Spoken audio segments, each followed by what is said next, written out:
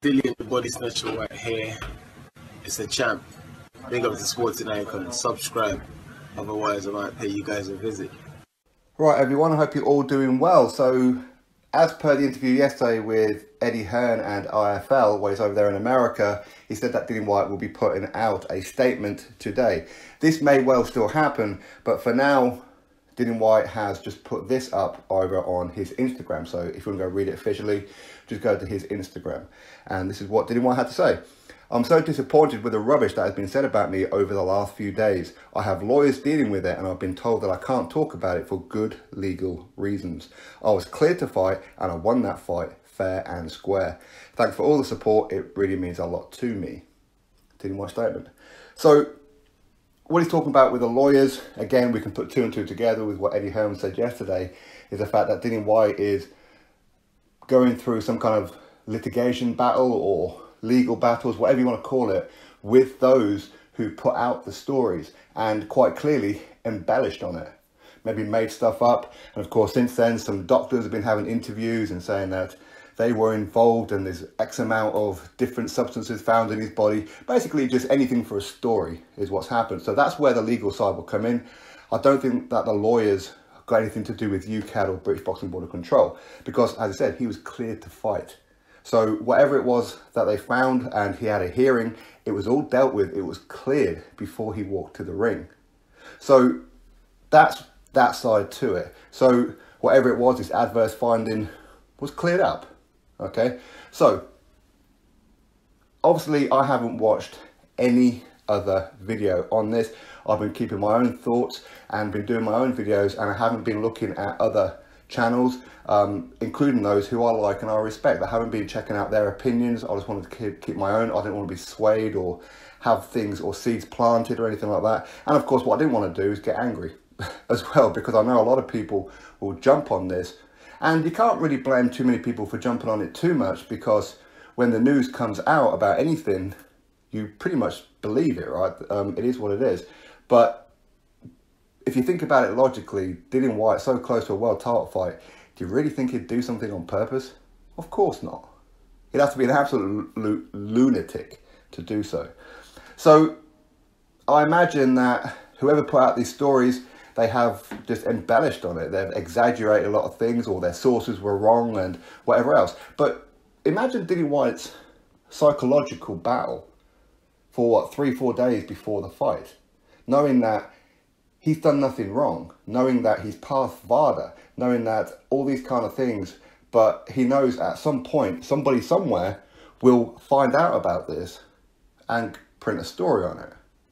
So this story could have dropped at any moment. So he's going through the final preparations of his fight with Oscar Rivas on a very, very important fight for him, with that on his mind, that this story could be popped any minute. This story could be released 1 hour before he was due to do a ring walk. It could happen at any point. So this is going to be on his mind. Even though he knows he's innocent, he knows that what people are like in general, people will jump on it. Because there's a lot of people out there who would love this to be real. They would love this to be true, for whatever reason it may be. Maybe a lot of people, like, for example, Wilder fans, don't want to see Wilder taking on Dillian Whyte. I don't know why you wouldn't want to see it, but they don't.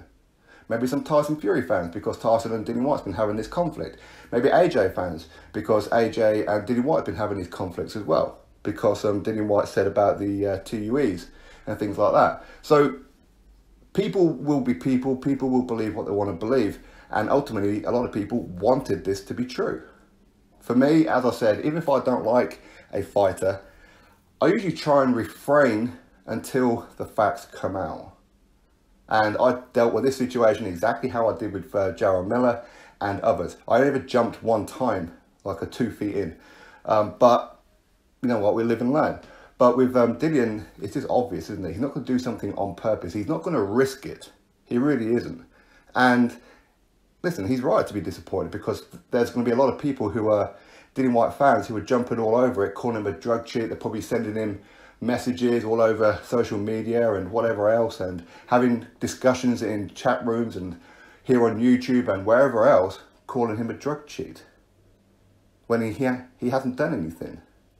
which is what I said to you guys. So with the likes of, say, Wilder, while Wilder is entitled to his opinion and he wants a clean sport, so which is nothing wrong with that, except he doesn't mention about his brother, is what it is. But the way that he would jump, it never occurred to him that Dillian Whyte has passed all the tests that he has done through VADA. Because Wilder only does VADA. Dillian Whyte has also been doing VADA. What Dillian Whyte has been paying out of his own pocket to do extra testing for him and his opponent through VADA and UKAD.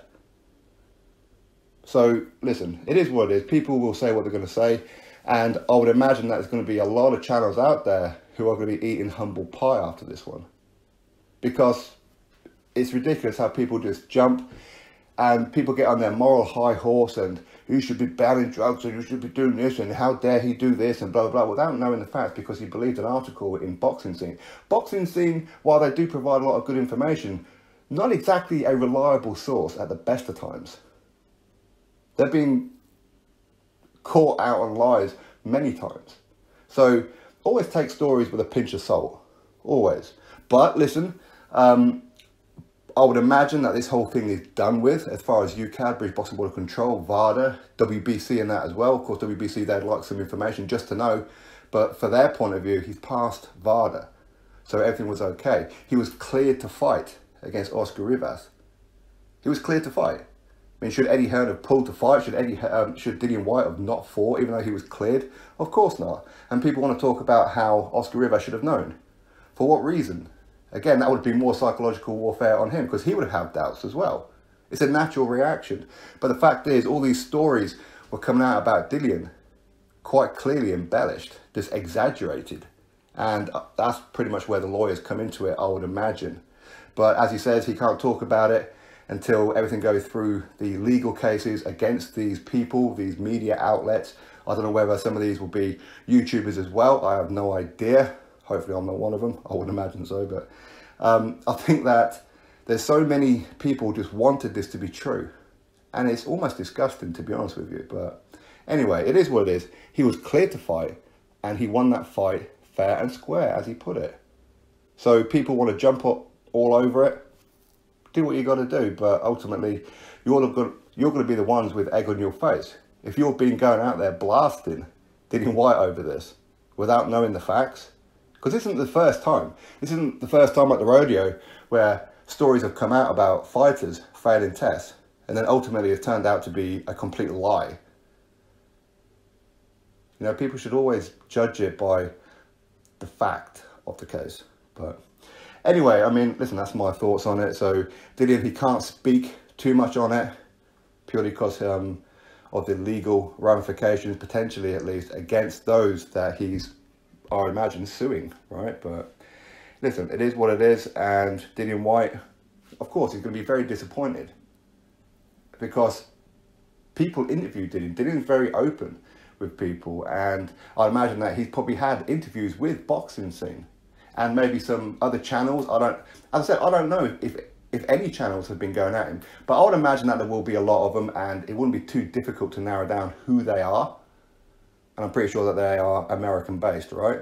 But it is what it is. I mean, what can you do about it? People will have an opinion. People will exaggerate it. People will make out that everything is factual. Why? Just to get views is what they want to do. This is a view story, isn't it? But thing is, I mean, what can you do? For me, I always felt that Dillian would never do something on purpose. And I know that a lot of you guys who are with me here on YouTube as well would also feel that he would never do something on purpose. If something ever did happen, it would be purely down to an error, as in he didn't watch what he was eating or drinking or something like that, but he'd never do something on purpose. But the fact remains, he passed VADA, and this one with UKAD was sorted out. It was cleared up before the fight. But as I said, people will find out about things and blow up stories and whatever else, and the public don't know, do they? So anyway, it is what it is. I'm sure that Dillian's been going through a bit of hell lately, mentally, even before the fight, leading up to the fight, even in the ring. I mean, look at the first couple of rounds. He looked, well, the first round certainly, he looked very uninterested. Maybe that was playing on his mind. I don't know. Anyway, so that is Dillian Whyte's statement. I'll read it out once more. I'm so disappointed with the rubbish that has been said about me over the last few days. I have lawyers dealing with it, and I've been told that I can't talk about it for good legal reasons. I was cleared to fight, and I won that fight fair and square. Thanks for the support. It really means a lot to me. Dillian Whyte's statement. Drop your thoughts below, click thumbs up, subscribe. Catch you all on the next one.